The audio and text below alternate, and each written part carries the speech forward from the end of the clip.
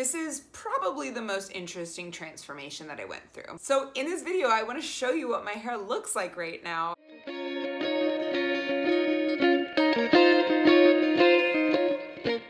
Hey guys, welcome back to my channel. If you're new here, my name is Melanie and I talk to you guys about my life after cancer. Okay, so I have been saying I'm going to film this video for a very long time. And I haven't, very honestly, just because it's about my hair, but my hair is always a mess, like always a mess. Curly hair is so hard to control.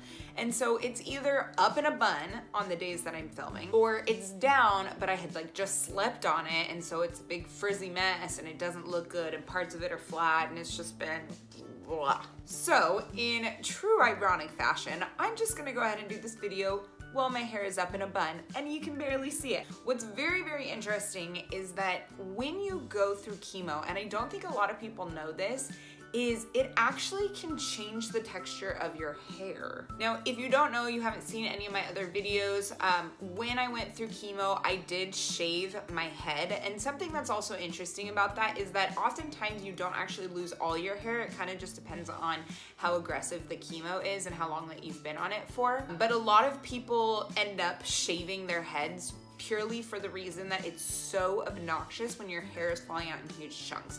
You'll fall asleep, wake up in the morning, pillow covered in hair. You go into the car, into like the driver's side or the passenger side, whatever side, doesn't really matter because your hair is still gonna fall off. You get up and it's on the headrest. It's all over your clothes, it clogs the drain in the shower. Like, it's just such a pain to be losing such huge chunks of hair at a time.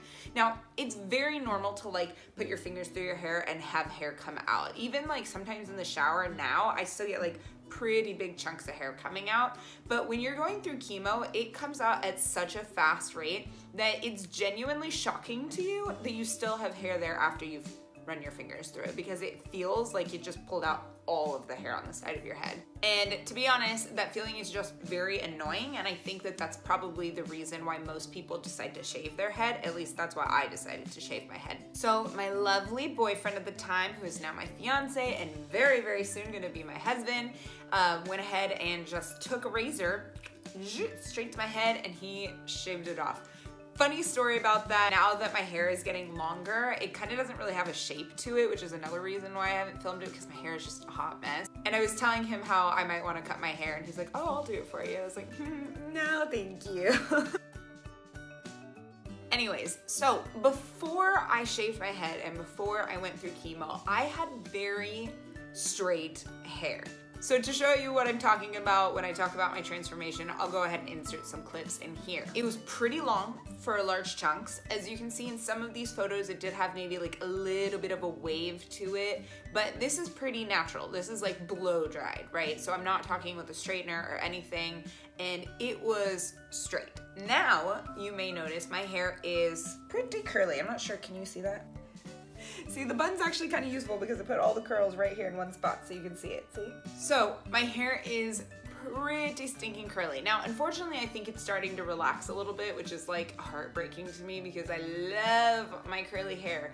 But even relaxed, it's definitely way curlier than it was before. So I'm gonna go ahead and answer a few questions that you might be having, because I've gotten these questions quite a few times.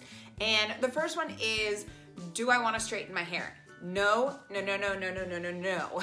I do not want to put any heat to my hair whatsoever because I love these curls and I want to keep them as long as I possibly can. Normally, if your hair does this, where it was straight before and then goes curly or vice versa, then after a few months, it tends to go back to normal. However, I am over 1.5 years into remission and my hair hasn't gone completely straight yet, and so my oncologist believes that it'll probably stay curly. My guess is probably until I get pregnant and then hormones, you know, that whole process. Second question, which I already pretty much answered, is do I miss my straight hair? No, I do not miss my straight hair at all. I feel like you always want what you can't have, and I actually get it now. And so now that I have it, I want to keep it as long as I possibly can. Let's see. I think that's kind of all the questions that I have gotten.